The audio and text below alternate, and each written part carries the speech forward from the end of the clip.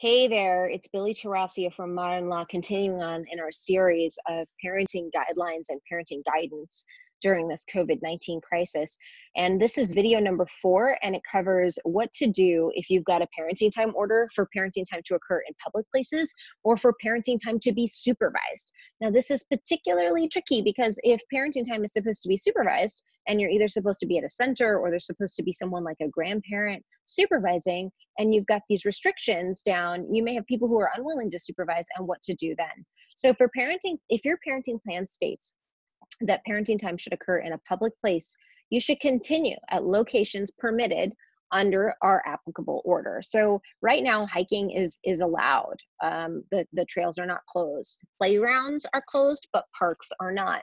Bike rides are allowed.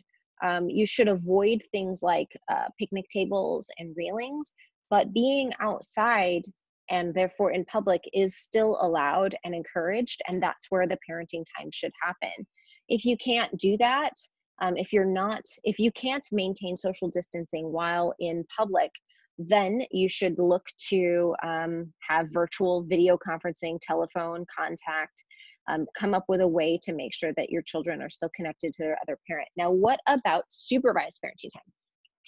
If supervised parenting time is ordered and the supervisor is unavailable for any reason, the parents should work collaboratively to ensure that parenting time continues to occur in a manner that promotes the children's safety and well-being, such as finding an alternative supervisor.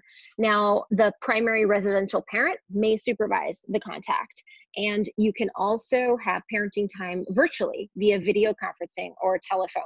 So you're going to want to get creative on who can supervise, and you really are discouraged from using your supervised parenting plan to thwart parenting time between the other parent, the supervised parent, and the child.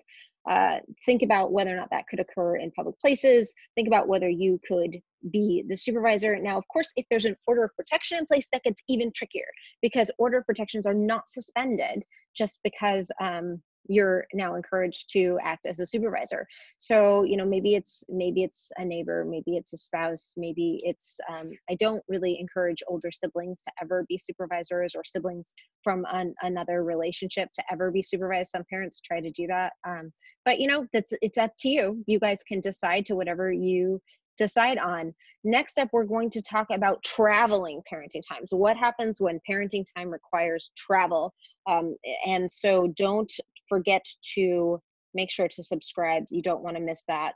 The bottom line on supervised and public parenting plans is that this lockdown by Governor Ducey and the guidelines of the CDC do not suspend your obligation to make sure that both parents have parenting time with their children as often as possible per whatever parenting plan is in place. Stay tuned for what's next.